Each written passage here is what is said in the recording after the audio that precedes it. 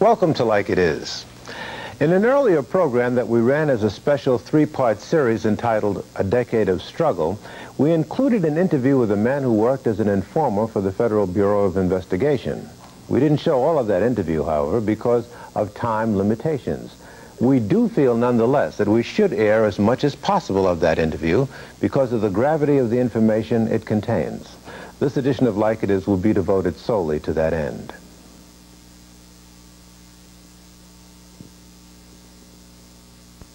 The name of the informant that we interviewed is Darthard Perry, also known as Ed Riggs, also known as Bill Perry, also known as Othello. He worked for the FBI as an informer who infiltrated various black organizations during the 1960s. Ours is the only full-face on-camera interview that he has conducted thus far. Now, we interviewed him on two separate occasions. So, for purposes of continuity, we've edited this piece, going from one interview to another according to subject areas. We began with his account of how he was recruited by the FBI. I was a student at Sacramento City College and Sacramento State College. I was stopped in the parking lot one day by a special agent by the name of Pratt.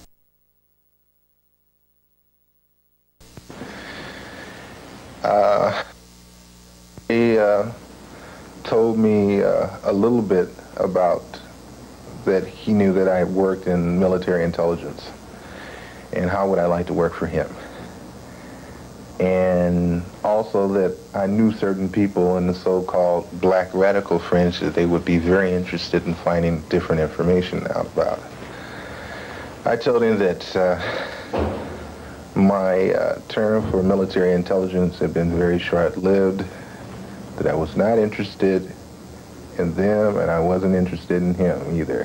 By now, this must have been 1968-ish. Yes. Mm-hmm. The following month, I was going to school on a federal grant and also a VA loan check. My check didn't come down, either one. I had bought a oscilloscope for a television communications class that I was taking from a person that I didn't even know. He just had the oscilloscope for sale and it was very cheap, so I bought it. Since my checks hadn't came down, being a student, and I was taking like close to, I think, about 23 units, something like that. It was a very heavy course load. I couldn't work and go to school at the same time. So I decided I would take the oscilloscope down to the pawn shop, pawn it, and use that money until my checks came. I went down, I pawned the oscilloscope. As I came out, I got busted. Possession of stolen property. It seems that someone had broken into Sacramento City College and had stolen the oscilloscope along with quite a few other things. So what happened?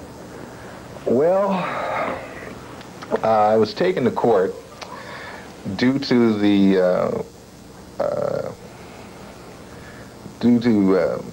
a friend of mine, an attorney in Sacramento that I had been working for. He intervened for me, and it was broken down to misdemeanor possession of stolen property, which I was given 3 years summary probation for. Let me clarify this. Summary probation means that all you have to do is you write a letter into the probation officer every month and you say, well, I've been a good boy this month. Bye, you know. I got an offer for a scholarship at Los Angeles City College which I took advantage of, and I started going to Los Angeles City College and UCLA in Los Angeles. Coming out of LACC from the school one day, I was met again by the same special agent who said that he wanted to talk to me, and the offer was still good about me working for him. Again, I told him no, I was not interested. Then told me that I should be interested because they could help me with a problem that I had. And I told him I didn't have any problems that I knew of. He said, oh yes, you remember the possession of stolen? I said, yeah, well that's summary probation, man. I just write a letter in every month. He said, oh no, that's not summary probation.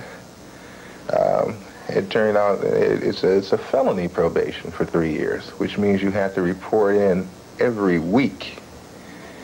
To bring it down to a nutshell, what happened? What happened was that as far as they were concerned, it was felony probation now, and if when you jump probation, that means they can put you in for the rest of the term of the probation, which came through about 2 years and 10 months.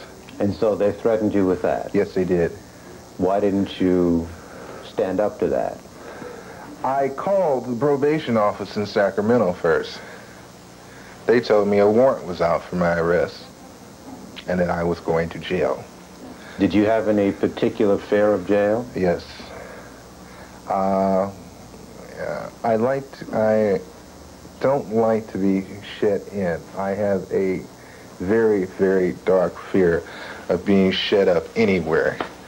How would they have known this? The only way they could have known that is from my psychological profile when I went into military intelligence, which they take on all people that work in military intelligence. So you bent and you decided to go to work for them? Yes. How would you say that most of those who are doing the same thing that you did have gotten into that behavior? The same way you did, they were coerced? Coerced, pressure. Some can take it for, I think some might do it for the pay, for the feeling of power. It's a natural syndrome for a powerless person giving a pedestal where he can direct, or he can say, well, this man goes to jail or this man stays free. They get a feeling of security from it.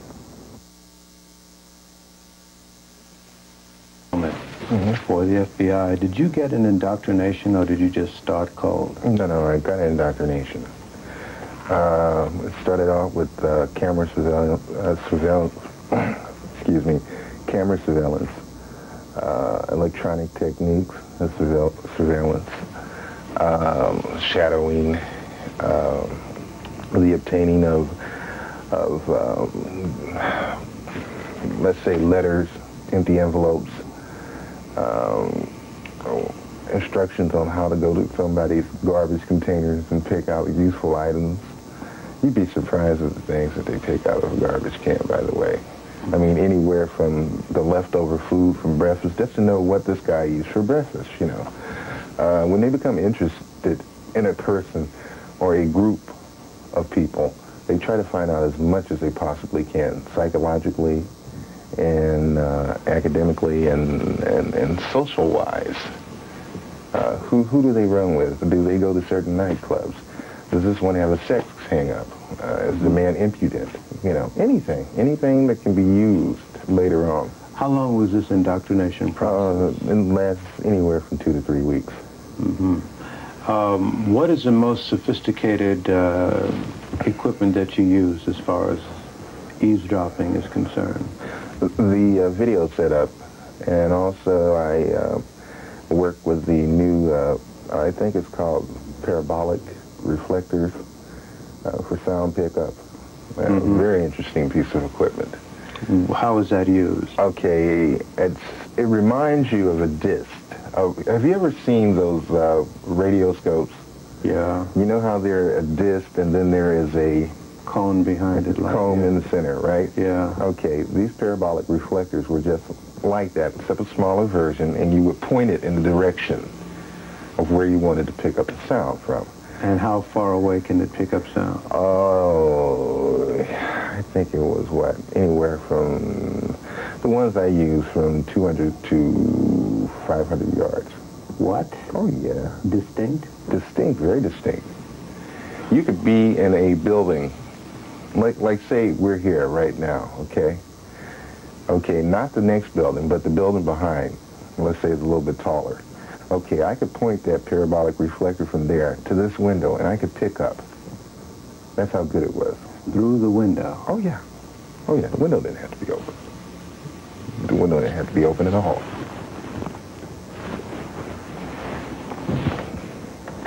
How does one go about tailing a person?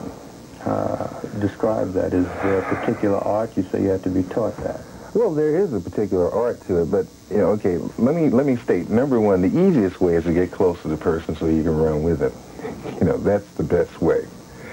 Okay, the second best way is the thing I've called trial and error observation, where you would go around and you would follow this guy, let's say, from a distance of anywhere from a half block to a block, as long as you can keep him in sight.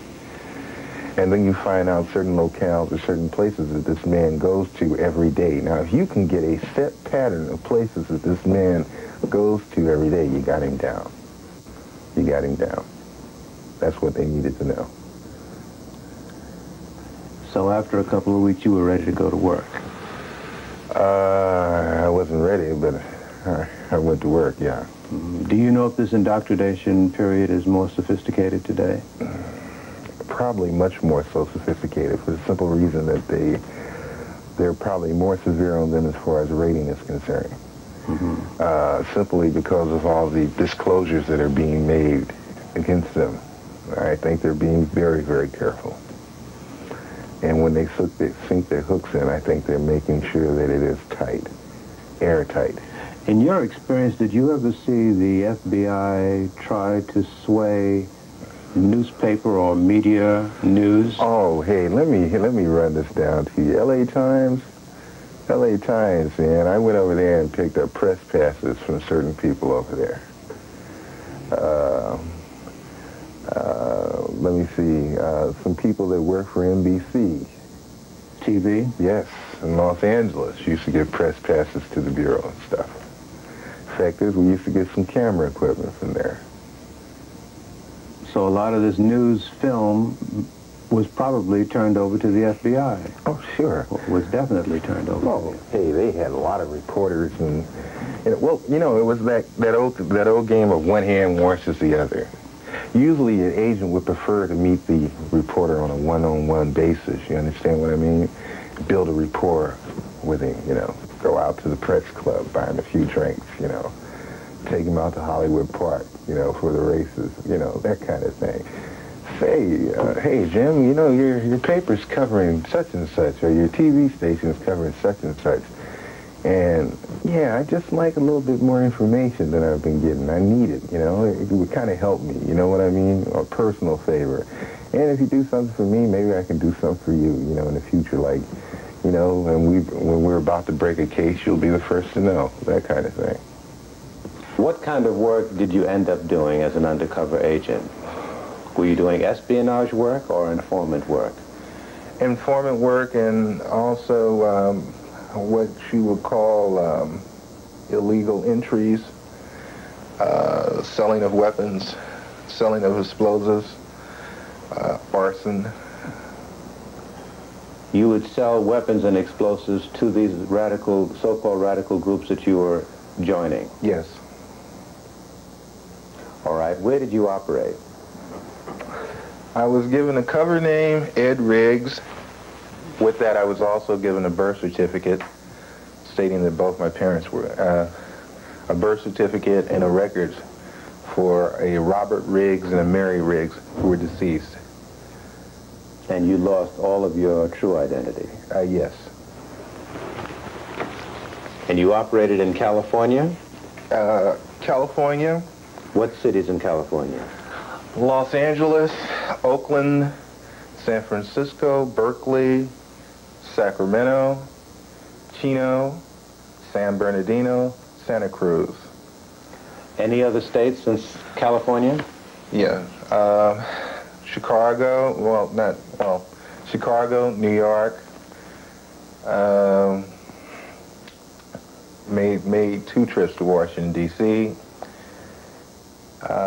Also, I better put in Seattle, Washington. That's very important, too. How does the FBI coordinate this information? You were one of a number of agents who were doing this. How did they correlate and coordinate this flow of information? How many agents, let's start with that, how many agents were working in a given city, like L.A., in the late 60s? Jesus, we're talking about a lot of people. Like I said before, in the state, I would say 700 to 1,000. In Los Angeles, which was a large concentrated area of blacks, we're talking about anywhere from 300 to 400 people. San Francisco, probably the same thing. That's a large concentration of black people. Wherever there was a large concentration of blacks, or a large concentration of minorities. Don't let me only say blacks, because we're talking about the Chicanos and we're talking about the Chinese, too. But among every ethnic group, there were ethnic groups of that group who could be recruited by the FBI to infiltrate their own. Right. Just want to get a sense of how much money American taxpayers were laying out for this kind of exercise. What was your salary? When I started with the Bureau, I was making, $200 a week plus expenses. When I left the Bureau, I was making close to about $800 a week. And also some expenses, too. So it might run as high as $1,000 a week. Yes. It's according to what assignments you were put on at the time. And statewide, there were 750 agents. 700 to 1,000. It might have been more than 1,000 statewide. People are into a fantasy world when they believe that the Federal Bureau of Investigation finds out what it finds out through the method of scientific investigation. That the agents can just go out and they can plot a course and they can follow a man everywhere and they take notes and such. That's not the name of the game. The name of the game is find someone that is close to that man or can get close to that man or that group or whatever and have him do the legwork. So in other words, there obviously then would have to be more informants than agents. Definitely. What would the ratio be? 10 to 1? I think every special agent usually has anywhere from 6 to 7 what I would call prime informants or agent provocateurs. And then also you have anywhere from 20 to 25 people per agent also that are not really what you would call the everyday informant or agent provocateur, meaning that that person is not on a steady payroll by the Bureau, but every once in a while they will go to that person for information. What is your speculation on what recently happened in Miami? Would you suspect that there has been a number of agents that, or informants that have descended on Miami since that eruption? Oh, definitely, definitely. And not only from the Federal Bureau of Investigation, too. You'll have people from military intelligence and the CIA, for the simple reason that they want to find out the CIA and the military intelligence people want to find out, is this anything connected with some kind of foreign agency? That's their prime objective. The Bureau wants to find out whether this was a organized type of mass movement that's going on. Are there leaders? Are there central people that started this? They want to find that out. Who was the one that was out there getting the group of people together and said, hey, let's go get this? You know, they want to know that. How would you tell a member of a community that they might be able to spot an informant? How is that possible? Can you spot one? Or what should one look for? Let's say someone in Liberty City. Well, it's like this. Informants come in all sizes, colors, and attitudes. There is no definite way, unless you can get hold of his telephone bill, and if you can connect the number with a bureau office, and you got him. You know, but The fact that they're not working steady and yet are able to eat and get around doesn't mean anything. Not so much in the black communities. That's one of the hard things, because there's such thing as hustling. And some people are known as good hustlers. So people don't tend to trip off of them. Hey, you know, Blood, I don't know how Blood did it. Blood probably did. He robbed somebody, or hey, man, he's selling some weed, or whatever, you know. Would it necessarily have to be a new face in the community? No. No, fact is, they tend to shy away from that. What they try to do is get someone that's already situated. It's much easier. Much, much easier. If they have what they call a prime informant, one that has been trained, that knows how to get into the group. Say he's with another group, and he's made a name for himself. Okay, and then there is a group that the Bureau is interested in. Well, what they would like for him to do then is use his rep from the other group to deal with it.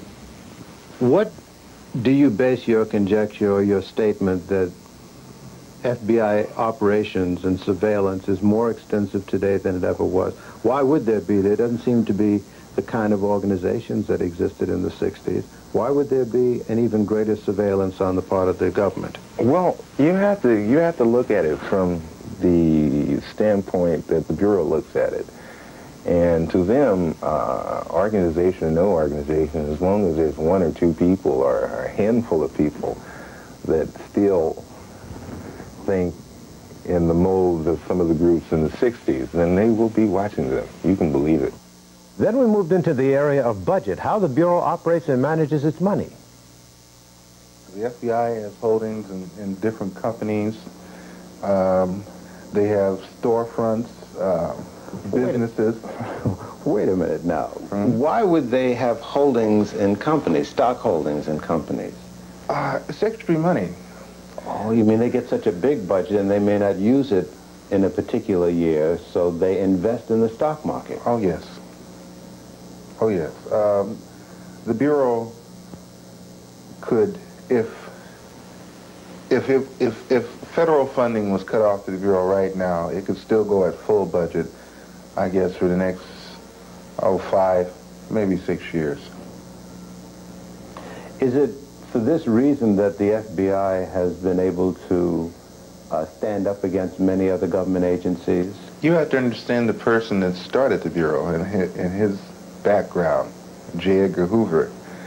J. Edgar made an agency that was answerable to nobody but J. Edgar. There hasn't been a president that would dare call the FBI out on the carpet. Why? Why? Number one, just like they do background or surveillance on us, I suspect they do it to quite a few people up there in the Capitol. Senators, presidents, vice presidents. Everybody's got a skeleton in his closet. And on top of that, he's rendered the FBI financially independent. Yes. The allotments for their budget has grown bigger and bigger with each year. While I was in the Bureau for 7 years, the budget grew bigger and bigger. It's a thing that the monies not spent are always sent back to, to the government. Okay, but if you notice, the Bureau never sends any money back. Never. It uses its total budget, which is almost unheard of, except for the CIA, and they do the same thing. I guess being super patriots, they always have to figure that someday maybe the government might become corrupt with communists and leftists, and black and communists and minorities and whatever, and that the FBI would have to function on its own, bravely by itself. So J. Edgar Hoover had the foresight to make sure that the FBI would have a little nest egg around so it could conquer these subversives, you know. And work west. What groups did you infiltrate in New York? In New York, it was the Black Panther Party, Queens section. How far into the organization did you get, and how'd you do it? What I did was, I was a member of the party already in the California area. All I did was travel up and say I was checking out the party in the Queens area. What happened was, though, I only stayed with that assignment for, 2.5 days. We found out later, we found out then that it was infiltrated heavily by the New York Police Department. And there was no need for your services? There was no need for my services. Let's go back to the 60s. In the first interview, you touched on the fact that you were involved in some way in the robbery of arms from the armory, weapons from the armory. Yes. Give us the details and what just went down. What happened was that the Black Liberation Army, was in need of weapons. This was relayed to my supervising agent. By you? By me. Okay. He said, well, why don't you go back to them and tell them that you have a plan to get some weapons? What year was this incident? Jesus, I don't really remember. Okay. All right. I don't really remember. It was early 70s, I know that. What happened was, well, I didn't live that far from the Compton Armory. It was right up the street. And what the plan was that I laid out to him, that on parade day they only had one guard at the armory, and it would be very easily to go in there and get the weapons.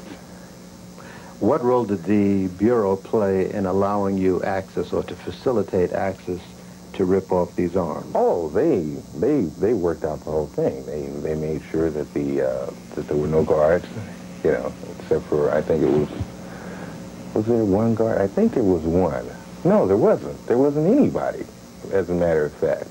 That was the thing that kind of made me nervous about the whole thing, because I said, damn, you're supposed to have, it looks kind of phony when you go to an armory on a military base that's located near the Compton Watt area, and there's no guard in there with the weapons. This is by day or by night? This happened during the day. What time of day? Morning? No, it was late afternoon. So what happened? You went into the armory via, how did you get in? What we did was... How many? It was 6 of us all together. Okay. And we cut there was a chain with a lock. We cut the chain, opened the gate, shimmied on in, got over to where the armory was, opened the door, nobody was there, took the weapons and split. But the thing about it was the firing pins were taken out of the 16, the firing pins were taken out of the 60 caliber machine guns. The grenade launchers, they were ready, no doubt. They were in 81. Nothing had been tampered with them. I couldn't understand that. Why would the Bureau be interested in collaborating to allow the theft of these weapons, so that knowing that they were going to go to the SBA or the BLA? Well, it's like this. SLA, I'm sorry. Well, you have to, there's a thing called a controlled situation. And what is meant by controlled situation is that you know who has what and what they intend to do with it. Then also you can also have someone or something where you can exert a little pressure to make sure that they do such and such a thing. They don't deviate. And the Bureau was very into controlled situations.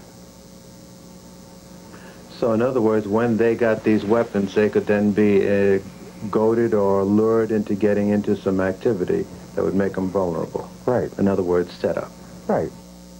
At this juncture, Perry began talking about a man called Elmer Geronimo Pratt, who Perry says is serving time for a crime he couldn't have committed.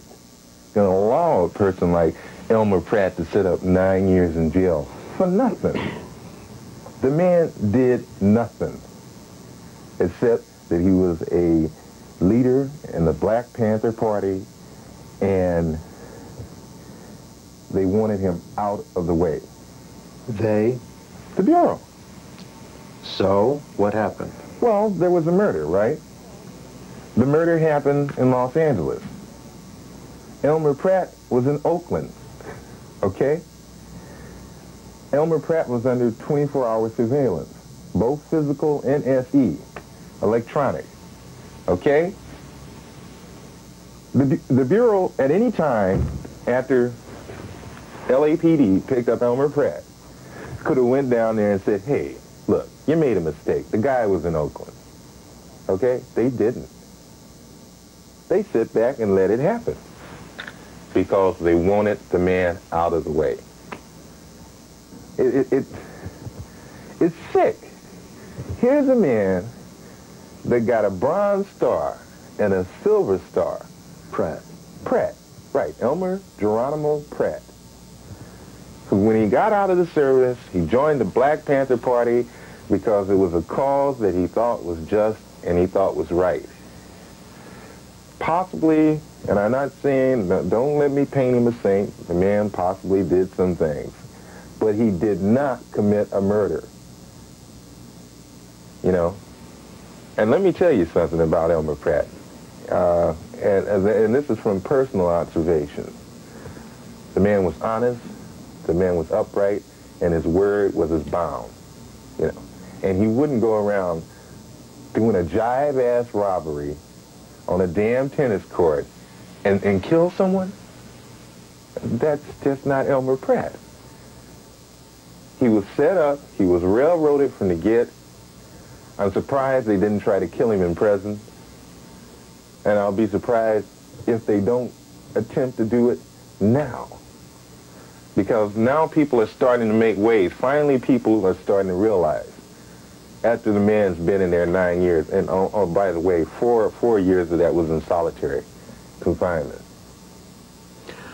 Was the Compton Armory the only instance where you supplied arms to liberation or black groups? No. I supplied handguns, a few other things, quite a few people. The Community Freedom School, I gave them the ID, the money, and told them the store to go to purchase weapons, and what weapons to purchase. Have you witnessed murder? One. Fred Bennett. Were there ties to the Bureau involved in this murder? Well, let me put it to you like this. Who's Fred Bennett?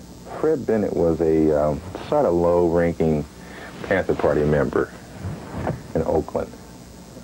He was with the national headquarters. I found out later on that there was a great possibility, or that he might have been really a informant, but it was very low caliber. Well, what happened? What did you see? Well, I went up in a Jeep in the Santa Cruz Mountains with Jimmy Carr, Fred Bennett, and myself, and some white guy. Also, I was to find out later on that the white guy was working for the Bureau also. Mosier, I think his name was. What happened? Anyway, we get up there to the mountain, and Bennett says, you know, we got an informant here. In the car? In the car. And when he said that, the first thing that clicked through my head was, excuse the expression,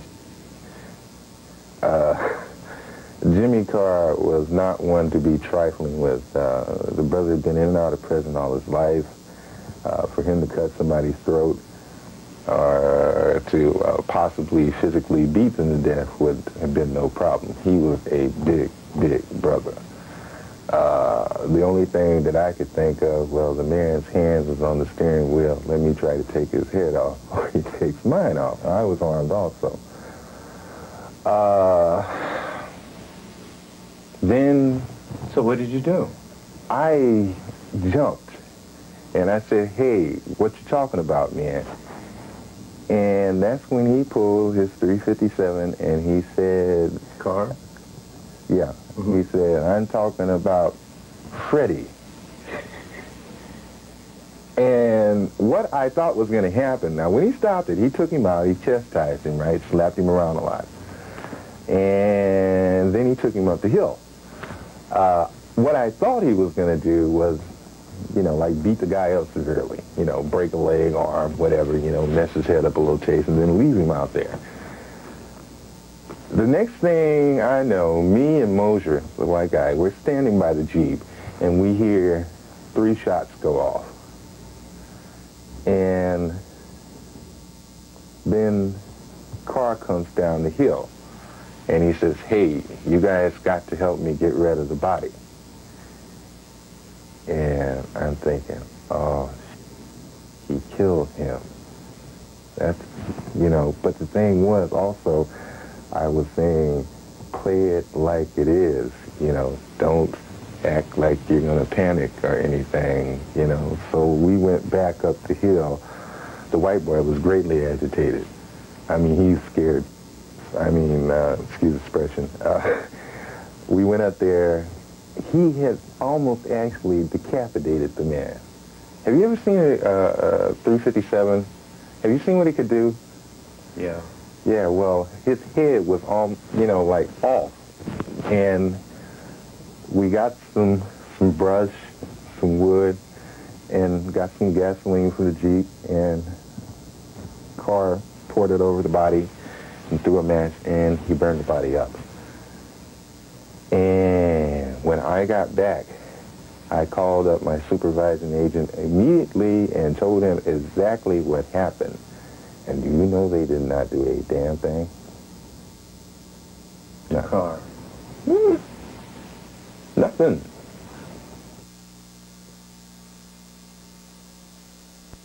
George Jackson was a member of the controversial Black Panther Party who was killed while he was in prison. Reports are that Jackson was trying to escape from prison when he was gunned down in the prison yard. Perry had some information about that. As I recall, there was a good deal of public uproar about him being in the slams, and the chances were pretty good that he was going to get out because of this public pressure. If that's so, why would he be involved in such a sham attempt to break out of prison? Okay, let me put it to you like this. I think that, okay, you have to understand the psychology of prison per se itself. Every inmate fantasizes about breaking out. Let me put it to you like that. After you've been there a year or so, you're going to be thinking about how can I get out of this place. The thing was, George Jackson thought that, and he probably thought correctly, that San Quentin officials under no circumstances were going to let that man walk away from that prison alive. Appeal or no appeal, probation or no probation. There are so many ways you can set a person up in prison. It's not funny, you know. I mean, they want you, they'll get you.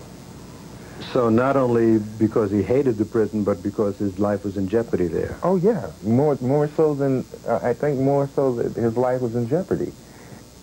I was called by a group of so-called radical left in California to witness some fireworks up in Santa Cruz mountain area. When I talk about fireworks, I'm talking about explosives. Not 4th of July. Yeah. What happened when you went to witness this testing of fireworks? I took a Porta-Pack unit with me, a kite. I videotaped the sequence of how they used the explosives, who was there, you know. What kind of explosives were they actually? They were, let me see, plastic explosives, and it was a solution somewhat like nitroglycerin or nitroglycerin. Very high explosive. Okay, so what happened after that? Okay, I found out through Carr and 2 of the other people there that this was supplying this to them. I went back with the videotape to the Bureau, and I was later to find out that also worked for the Bureau. Now, what was the real purpose that this group was testing these fireworks? Did they tell you at the time? For a possible escape of George Jackson. Okay, so what happened? What happened was that James Carr, who was better known as Jimmy Carr, who was like a second lieutenant to George Jackson, also was one of his former cellmates, was setting up a escape plan. Right. Okay, now the thing that is very confusing at this point to me is that through the information that I have and from the times that I spoke to Jimmy, they were setting up the works, but they hadn't put anything in motion. In other words, they had been slipping certain items into Mr. Jackson at present through different means. But the time wasn't right at the time that George Jackson supposedly made the attempt. But at any rate, a plan then was for someone to slip this stuff into prison and get it to either Jimmy Carr or George Jackson to effect a breakout. Oh, no, wait a minute. Jimmy Carr was on the outside at that time. I'm sorry. Okay. But it was slipped into George. Okay. It was slipped in. Okay. Because the same valves turned up after the so-called prison breakout. If you remember, the day of the George Jackson assassination, and that's what the hell it was, Vanetta Anderson supposedly went to visit George Jackson. I am saying Vanetta Anderson did not visit George Jackson. I am saying that guys, as a black woman, went to visit George Jackson. And I am saying also that Stephen Bingham, the attorney, was used by the way of handing the tape recorder to Stephen Bingham, to Bingham, to take in, because there was no gun in that tape recorder. That gun was already inside there with George Jackson. But apparently then, not only had the nitro and stuff been slipped to Jackson, but also there was a plan. And what was that plan? Well, the plan that we knew about, or let me say, the plan that I knew about personally was the plan where they were supposed to blow the east wall of the prison. Jackson, in turn, was supposed to have taken a chain, some long metal object, thrown it around the wires and grounded it. That's cutting out the power to the prison. And then escape off in the darkness with jeeps, with armed people that Carr knew. But what actually did happen? What actually did happen, okay, now this is only a hypothesis on my part. Yeah. But what I think, since the present authorities and the Bureau were well aware of what Jackson was planning to do, that they forced his hand. Also, I believe that one of the guards had the 9mm pistol. There is no way in hell that George Jackson could have got that 9mm pistol smuggled in, because that 9mm pistol was confiscated over a year ago from Landon Williams during a raid. Oakland Police Department had it in their possession. It went from the Oakland Police Department to the Bureau, and from the Bureau it disappeared up until the time Jackson supposedly had that snuck in where, you know, he hid it in a wig or whatever they said he did, whatever lie he came up with. So you're saying then that George Jackson was given these vials that were actually duds, and then he ran out thinking that it was nitro, threw it against the wall, ping, they didn't go off, and he was blown away. Right. And the thing that backs that to the max is that the brother that went out with him also had 2 of the tubes. But the thing was, the prison authorities put them in a basket and they took the tubes out into the center of the yard, and supposedly they stood back from a long distance and shot their weapons at it, breaking the tubes and the contents. You know, the contents all spilled out, and so there was no way to examine those. They did find one tube, and that was in George's cell. But no one's ever been able to get their hands on it due to some legal process brought down by the Attorney General's office in California. What do you have to say about the church committee hearings? Do you feel that the church committee has revealed all the information that they've gathered? No way. No way. No way. What percentage would you say they've released of the material from a personal viewpoint? Personal viewpoint, I'd say about 10%, if that. That's kind of stretching it, I believe. When you went to Washington to testify, you took a lot of evidence with you. Yes, I did. Physical evidence. Yes, I did. They kept that evidence. Yes, they did. Where is it? I have no idea. I have no idea. It was never made public. No, it wasn't. Was it strong evidence? It was very strong evidence. I mean, how strong can you get when you actually have the voice of the man speaking to you over the telephone, instructing you after you steal certain particular paperwork to burn that garage up? And he says his name. Yeah. I think that's very strong evidence. Well, what do you make of their reticence in releasing this information? Well, let me put it to you like this. I think the whole thing was a farce. I think it was a setup. When I went up there, I was interviewed by some people from the Justice Department, which was cool. But then also they had two agents from the Bureau that interviewed me for an hour concerning the information that they damn sure knew about. You know. I think church cooperated with the authorities to a great extent as far as holding back certain elements of things. You know, the Bureau has a good way of dealing with senators and congressmen. You know, when they try to release something on them, they say, hey, well, this file is still active, or this case is still actively going on, and if you release this pertinent information, then it will destroy the whole case.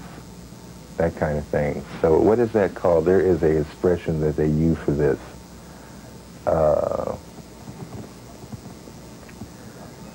I'm trying to remember that expression. It's a little legal terminology in the interest of national security. We've aired these interviews in the hope that we've provided information and food for thought. It's not our purpose to characterize Mr. Perry nor judge him. If you choose, however, to pass judgment on Darthard Perry, it might also be appropriate to question whether or not each of us bears some responsibility for having allowed things like this to occur and continue to this very day. You know you're going to go to prison, don't you, sooner or later? Or do you think you might get away? I don't think I'm going to prison. I really don't think I'm going to prison. Are you in fear of your life? Not particularly. How can that be? It's like this. I mean, all the characters that you've been running with, and now you're turning and talking about them, naming names. Somebody's got to get warm. This interview, full face on camera, is a good chance it's going to be seen nationwide. Well, I take it like this. I've played the game this long. I'll play the game out. I think I have a little bit more going for me now than I had before. I think people are aware of the position that I was in and why I was in the position I was in. And I don't think the Bureau, under any circumstances, wants to put their hands on me. The fact is, I think they're going to be using most of their time denying that they've ever known me. The fact is, from when this stuff, when I first came out with it, that was one of the things. We've never talked to him before. We don't know him. You know. Then later on it was a thing, well, yes, we know him, but he never worked for us. Then the third thing that came out was, well, yes, he worked for us, but he didn't work for us at the times he said he worked for us. I think they're more worried about people becoming aware of what's happening, more so than me. In your career as an informer, you committed arson, you witnessed murder, you stole weapons and supplied them to certain groups under false pretenses. You procured information from people. That's an ugly mirror to hang up in front of your face, isn't it? Definitely. But then also, if you're thinking about the part of them pressing charges against me behind those actions that I did, you have to also think in part that if they're going to press charges against me, then they have to press charges against them. How much would you say you've earned in your career as an informer? Have you ever thought about it? No, not really. I would say anywhere in the seven-year period, I'd say anywhere between $50,000, $60,000. Oh, for a 7-year period? Over a 7-year period. It's not a lot of money. It's not a lot of money, no. Per se, it really wasn't the money. It was the pressure. You'd be surprised at what a squeeze in the right place can do to a person. Because if you had told me when I got out of the service that I would work for the Federal Bureau of Investigation, I told you you were out of your mind. And you're saying to our audience today that there are many, many, many black people, brothers and sisters, who are caught in the same bind that you were in. Or worse. And are working for the government. Oh, yeah. Informing on our people.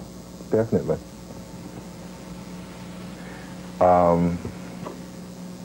The thing that really irritates me about this whole situation is that, of course, I know what I've done. You know, I'm well aware of that. I don't need to be reminded of it. But I think that black people in general need to be reminded of it because it's happening every day, and it's happening in every city in this country. I doubt that there's a place between Alaska and California that is not happening to black people. But the thing that gets me is that black people are sitting back and they're saying, yeah, well, get him. Yeah, you can get me. Big deal. You haven't hurt them one iota. Fact is, you did them a favor, if you really want to get down to it. You did them an immense favor because you killed the cat that was pulling your coattail, and that's all they want anyway.